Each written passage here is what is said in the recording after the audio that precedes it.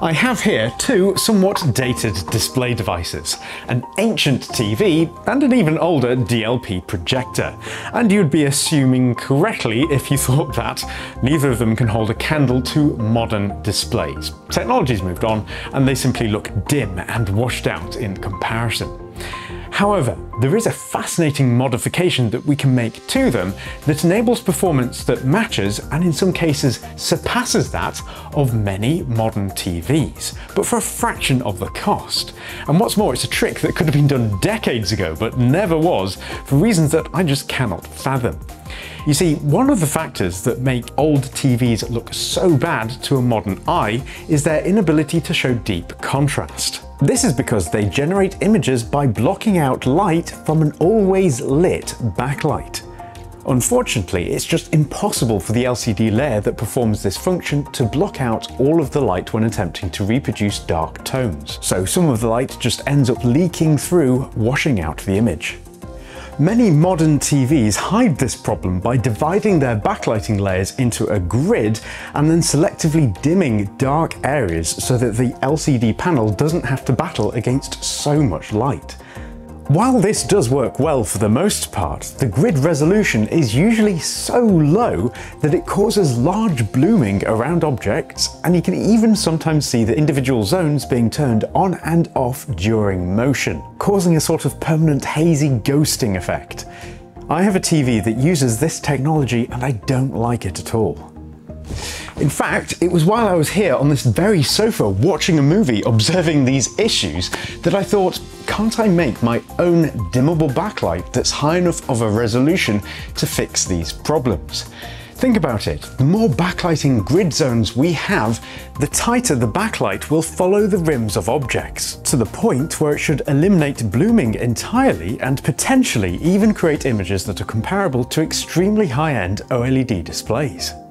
It's a great idea, but making a high-resolution backlighting grid at home and for cheap would be a horrendous task that would make this project pretty much inaccessible for all but the most dedicated hobbyists. However, this is where the old projector comes to the rescue.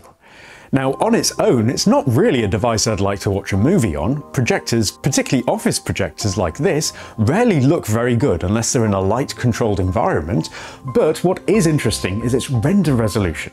1024 by 768 might not sound like much in the 4K era, but it's still over 700,000 pixels. That's an order of magnitude more than an LED dimming zone TV, which often have a backlight resolution of less than 68 by 38. Now, imagine for a moment that the projector were pointed at the back of an LCD panel. It would, in theory, provide a high-resolution luminance map that could result in crazy good image quality, with each pixel acting as a dimming zone. So, to see if this idea has a chance of working, we'll need a sacrificial TV, and the one I have here was actually rescued from going to the tip because it has a broken backlight, so it's completely unusable as is, and therefore is a perfect opportunity to do some upcycling. So to get at the LCD panel inside, we'll just place it on its front, as the plan is to extract all of the internal components and install them into a custom frame that features a completely open back, so that we can project light directly onto the rear of the LCD panel. There are surprisingly few components inside here, just a couple of PCBs and the speakers, all of which need to be carefully removed so we can use them later. The PCB with the coils and large capacitors is the power supply, and as the capacitors can store a nasty charge in them even after being unplugged from the mains for a while, it's very important to avoid touching them to protect against any electric shock. The signal processing boards, however, usually run off a low DC voltage generated by the power supply, so not as much caution is required when detaching them. With that done, the perimeter frame that holds the LCD panel in place can now be removed. But before taking the panel itself out, its extremely delicate ribbon boards have to be released, allowing the entire backlight assembly to be lifted away. This leaves us with the LCD panel itself, raw and ready to use for our project. Now, it is incredibly delicate, so our next focus will be on making a custom stand for it to keep it upright, and the best thing to do for this is immediately return it to its perimeter frame. You can see just how bendy it is here, and because it's made of glass, there is a real risk of shattering it. To support it in the middle during this process would have been a good idea, but regardless, it is now safely within its frame once again. This restores enough rigidity to make it easier to handle, so it can be safely put to one side for now, as we need to take a look at the backlight assembly that we just lifted off. While some very old TVs use fluorescent tubes, mine is new enough to use lensed LEDs. Despite being arranged in a grid, these were never capable of being individually dimmed, so I was able to power up one of the rows that still worked by merely providing it with a voltage, as it's a good demo of how the diffusion layers work. There are quite a few layers that perform this function, but the only one we need is the thickest diffusion sheet. It provides heavy diffusion from any light source, which will ensure that the projector illuminates the LCD panel uniformly when it's placed on the back. Anyway, with it now glued in place, we now need to start considering how we're going to keep this vertically upright, and my plan is to use some extruded aluminium lengths to act as legs. CT1 type glue sticks very well to aluminium, so this is a simple way of supporting the structure. As you can see, I've added some plastic trim to the bottom as well, and the reason for this is to allow the ribbon PCBs to rest upon it, as they need to be completely out of the way of the diffusion sheet so that they don't block any projected light. To make a base to keep it upright, we'll again keep things simple and just use a sheet of MDF, giving it a lick of paint to make it look a little neater. The idea is for the aluminium legs to fit on either side of this, being held in place by some plastic brackets. These brackets effectively act as front feet, which means we can use the whole area underneath to mount the electronics we removed earlier, like the speakers and PCBs. To keep these together, I sandwiched mine between two sheets of aluminium, using plastic to surround the power supply to keep it safely away from fingers. The intention with this sandwich is to glue it to the bottom of the base to act as a rear foot, and as you can see, the final structure looks actually kind of cool. With the back of the panel now entirely open, we can shine any light upon the rear diffusion sheet to see images from the TV for the first time, and it's honestly quite surprising how bright it is.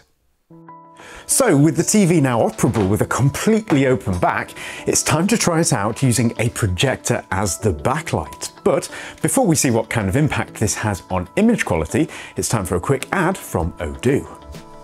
If you're involved with business at any scale, you'll know just how difficult it can be to juggle the different types of software that are required to keep everything running smoothly. Whether that's tracking job hours, submitting invoices, managing your accounting, or website creation, the list is endless. With Odoo though, you can significantly improve your business workflow by utilizing a wide range of applications to simplify these day-to-day tasks. Want to start e-commerce? With Odoo, the process is simple using their configurator. First, define the type of site, the industry, and your goals. Then choose a color palette or upload a logo, add pages and features, and then select a theme from the wide range available.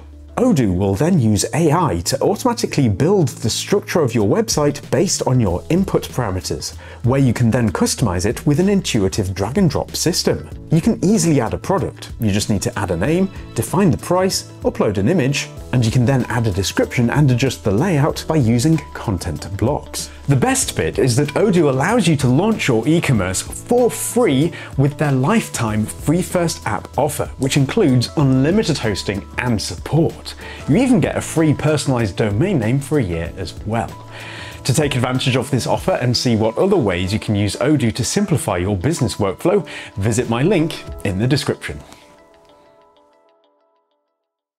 So just how well does a projector work as a highly localized backlighting system for our LCD panel?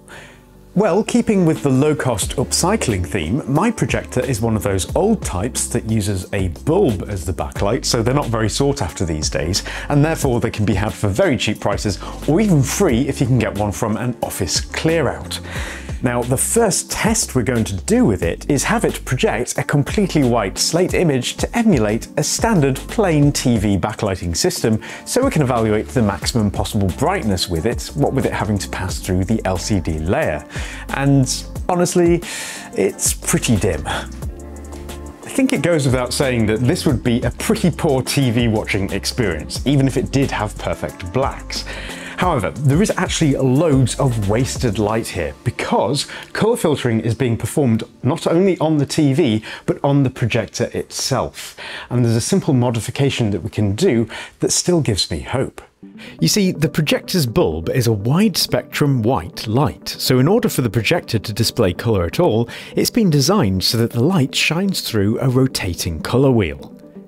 To generate red, for example, the projector lets light through only while the red portion of the wheel is in front of the light path, where the projector's tiny mirror-based DLP chip then dithers the luminance to mix it where required, before the wheel rapidly moves on to the next colour. It all happens so fast that our eyes merge everything together to make a coherent image. This colour creation method though means that through most of the wheel's rotation, light is being blocked, which is pointless for our use case as we don't need these different colours. We just want the white light straight from the bulb for our luminance map. Thankfully, removing this colour wheel from the light path is pretty easy, although annoyingly it does need to remain connected for the projector to still turn on. Sticking it to the outside of the case is admittedly a little bit janky, but it should be fine while we just test things out. Without the colour wheel, it is obviously now only black and white, but my goodness, it's so much brighter now that it throws enough white light onto the back of the LCD panel to make its images clearly visible, even in a well-lit room. Definitely a mod worth making. So, with our projector now made a bit more suitable for backlighting use, it's time to see what it looks like projecting an actual image onto the back of our LCD panel. This is obviously a step beyond projecting just a white slate, as we're now introducing a duplicate black and white rear image that only provides light where needed, with dark pixels not even being lit at all. But the results, they're not great. While the diffusion sheet makes for nice even illumination, it doesn't actually blur the projected image. This is only problematic because it's so difficult to get the projector lined up perfectly with the LCD's image, creating all sorts of weird artifacts like ghosting around misaligned text and graphics. There's even a parallax effect going on due to the physical distance between the LCD layer and the diffusion sheet. Defocusing the projector doesn't help either, because it just makes a drop shadow around everything. I guess it was a bit optimistic of me to assume that this would work straight off the bat, but the thing is, the solution is so cool that it blew my mind when I saw it in action. And it's to simply do some image processing to the projected image first, using, of all things, OBS. For those who don't know, OBS is a free streaming app that has some incredibly powerful features, one of which is the ability to apply screen effects to a captured display. One such effect is the Luma Key filter, which can make everything but the darkest areas of the image completely white, essentially giving us a luminance map that only tapers areas that need complete or close to complete darkness. The real magic though lies in the Glow Filter add-on. It can softly expand the reach of the luminance map outwards, making alignment less critical and ensuring that every pixel that requires light receives it in full.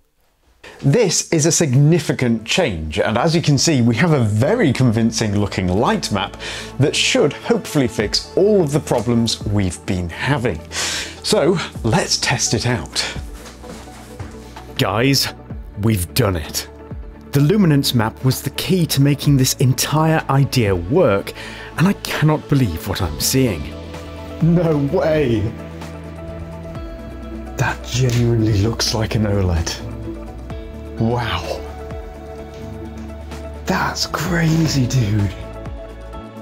It did genuinely evoke an emotional response. Seeing an old, dated LCD TV working in conjunction with an almost 2-decade-old office projector to create such a beautiful image was a moment. What makes it so good is simply the accuracy of how light is applied as a backlight for the panel. It tightly follows the rims of objects and points of light, thanks entirely to the projector's resolution. Because of this accuracy, blooming becomes essentially invisible, and the micro-contrast that deep blackness capability adds to even scenes that require only a few dark patches gives it a real OLED-like appearance. That said, it's never going to be anywhere near as bright or as colour accurate as an OLED TV, but that it can even be compared to one is wild, especially taking into account that it can be built for free using entirely recycled parts. Just look at how it compares to a TV that uses LED-based local dimming. Yes, again, it can't go as bright, but when you're watching a movie in the evening, honestly, which one would you prefer? Speaking technically, the projector TV's image is just objectively better when it comes to black level control. Just look at how well blooming is managed around this cursor. And even tests like this dot test show actual darkness between them, because the resolution of the backlight is high enough to provide illumination where required, tracking each point of light. Performing an A/B comparison, switching the pixel dimming on and off, is a good way of seeing just what effect this backlight control has, taking the LCD panel from washed out to vibrant in an instant. The only challenge left now is making it usable in a normal living room, because let's face it, having to have your TV 2 meters away from a wall to make room for the projector isn't very practical. Now, the easiest solution for this would be to go with a short throw projector, which could literally just sit directly behind the TV, lighting it up in a very compact fashion. But using the long throw variety of projector like the one I have is still possible if we fold the light path using mirrors. You see, by mounting a small mirror to the ceiling, it allows the projector to be wall mounted, as the mirror will bounce the light back down towards the floor. This means that by adding some brackets to the TV's stand, we can add another mirror behind it at a 45-degree angle. When this is moved into position and lined up, it'll receive light from the projector, despite being significantly closer to the wall. Admittedly, it's not super elegant, so I'm going to keep my eyes open for a short throw projector to upgrade to, but this is a good solution for using long throw projectors, making the project more accessible than ever. So I hope you guys have enjoyed seeing this modern take on a rear projection TV. Honestly, those old rear projection TVs were so close to actually being very good, and it turns out all they needed to do was add an LCD panel. Still, this has been a great upcycling project, and if you'd like to try building one for yourself, I've actually started a thread on the DIY Perks forum, which you can find linked to in the description, where you guys can discuss where to take this idea next, because there's actually still loads of potential.